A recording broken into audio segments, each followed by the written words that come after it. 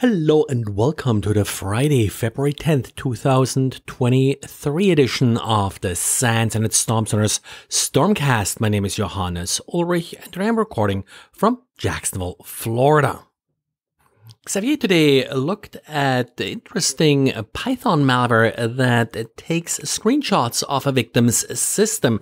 Now, what's different in this particular case is that it's not just taking a screenshot every minute or something like this, and it's not really waiting for a command from a command control server to take the screenshot. Instead, it actually interacts with the Windows events system and does take screenshots whenever a user clicks with the mouse on something, and then just takes a screenshot of the area around the mouse click. This is of course a lot more efficient and more likely to get you interesting screenshots as a part of your data collection efforts without overwhelming you with tons of data that you would get if you would get of the same kind of information with just taking entire screenshots every second, every minute, and of course, many of them wouldn't really show anything interesting or different. Interesting approach here, and of course, all written in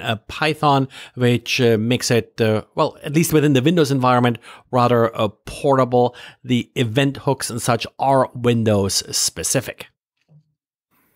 And then we got a patch for KeePass, the password manager. The issue here is a vulnerability that was disclosed about a week ago. Now, whether or not it was actually a vulnerability was a little bit disputed. The problem here was that the attacker who would be able to overwrite KeePass's configuration file could trigger a clear text export of the password database as KeePass started.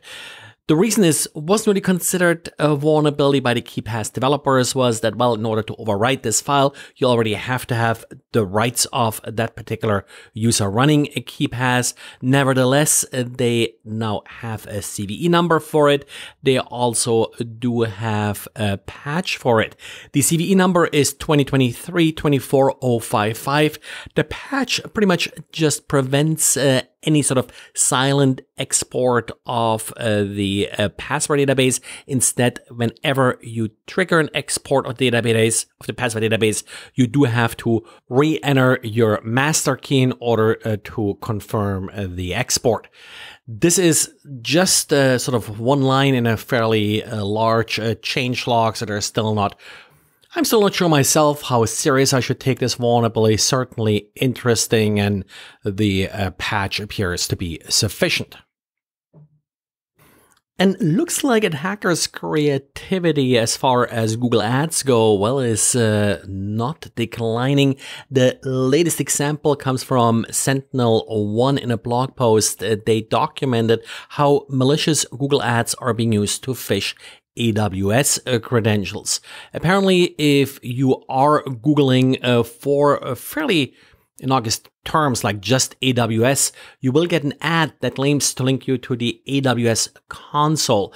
The URL is even sort of a little bit similar to what you often see here, us2-eat instead of east, aws.blogspot.com, and it then will lead you to a lookalike login page. Now, multi-factor authentication should be a must for an account like that. That should limit the impact of these kind of phishing scams, but still, I hear there are still some people that don't use multi-factor authentication. At this point, there is no evidence that any of these phishing pages specifically tries to intercept the second factor. And for anybody using Apache Kafka, be aware there is a remote code execution vulnerability that was patched, CVE 2023-25194. It's a good old Java deserialization issue, but however, in order to exploit it, you do need to be authenticated. I would consider Kafka definitely sort of very widely used, so something that you should pay attention to and likely patch quickly. And well, that's it for today. And I forgot to mention yesterday, it's the 14th anniversary of this podcast. So thanks to all the listeners. Thanks to everybody helping the audience grow. That's certainly important to keep this going. So recommend it to friends, enemies, your kids, friends and enemies, and neighbors, whether you like them or not. Thanks everybody for listening, and talk to you again on Monday. Bye.